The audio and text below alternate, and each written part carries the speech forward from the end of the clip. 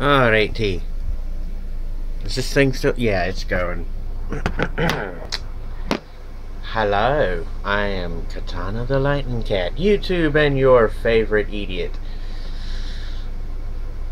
I don't think I'll be able to get back to finishing my Dead Space Impossible difficulty playthrough anytime soon, because 3 days ago I go and loaded it up on my Xbox One and it wouldn't let me finish signing in through the Xbox 360 BIOS overlay, so I couldn't load my save on the game.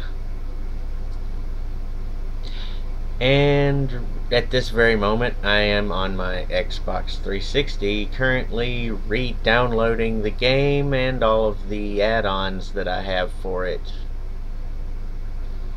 By the way, I've had this game and the DLC for it for over 10 years. I've still got the disc. Hold on, I think I've got it right over here.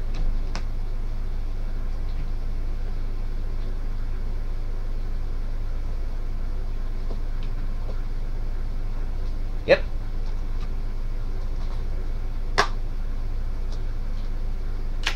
Still got the disc. Fancy that. There's only like 1 or 2 medium depth scratches.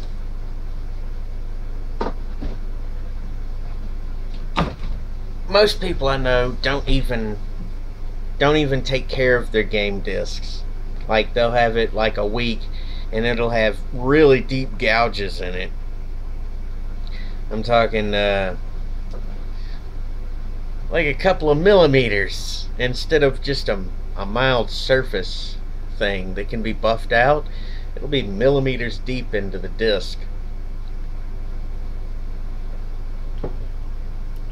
I've had that disc for over 10 years. Just a mild to medium surface scratches, not even a whole millimeter in depth.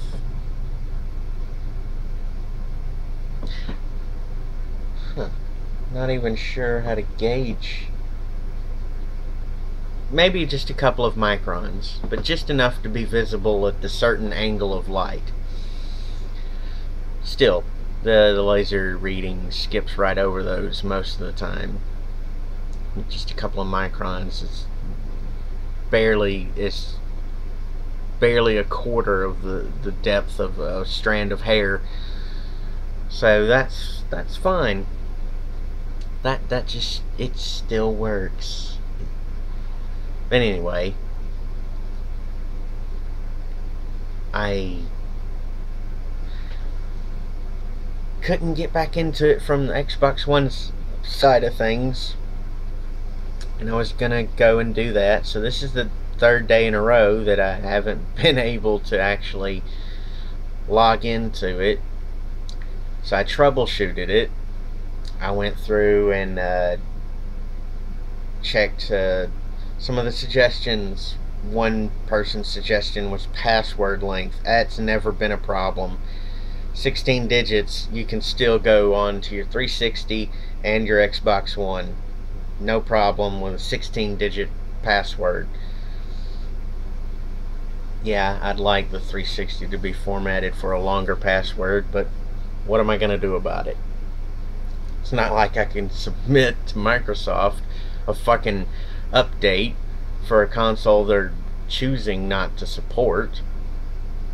So that is not going to work. The password's fine. What were some of the other options? It was 2-factor authentication. Yeah, I checked that. That's not the problem. I tried re-downloading the profile. Didn't work. I'm very very wary of clearing out my Xbox One's local 360 save data or profile data or anything like that, because I can't go into it and select what options for what things I delete and remove like I can on the Xbox 360. So I don't want to do that, because if I lose all of my save data from how far along I've gotten in the game, I will have to go back and play it all over again, get up to where I left off in my playthrough, and then proceed from there, if it even works. That's a big if. I'm not going to put any stock on that option. That's a horrible fucking option. That's like jumping off of a cliff to cure a footache. To just know. You don't know if you're going to survive or die. So what I'm doing now is re-downloading it on the Xbox 360, and I'm clearing out my backlog of Xbox 360 game downloads in progress, which I'm guessing may have something to do with it. But this is just a guess that it's getting the information cross-wired between the Xbox One, the 360, and the Xbox 360 BIOS overlay on the Xbox One. So I'm grasping at straws trying to fix this problem so that I can actually finish my playthrough, because I really want that last achievement. Just one achievement left in the game, then I'll be done with it. And this is either the first or the second, I can't remember at this particular moment, but it's either the first or the second game that I've been serious about actually getting through and completing.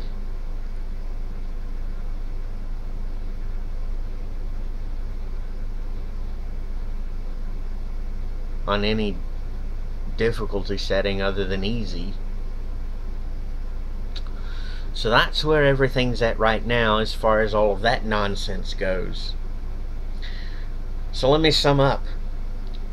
I'm trying to fix me not being able to log in on the Xbox One's 360 BIOS emulator so that I can finish my Dead Space Impossible difficulty playthrough and get that final achievement. Yay. And it's taken quite some time to do so. So there's a like and a dislike button. Pick whichever one you want and click on it. Totally your choice there.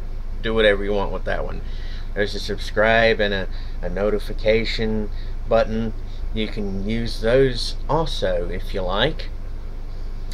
There's also links in the description for these videos that go to the PayPal and Patreon and other different links through which you can throw fallacy credit my way and say, shut up, take my money and do something stupid, you fucking idiot.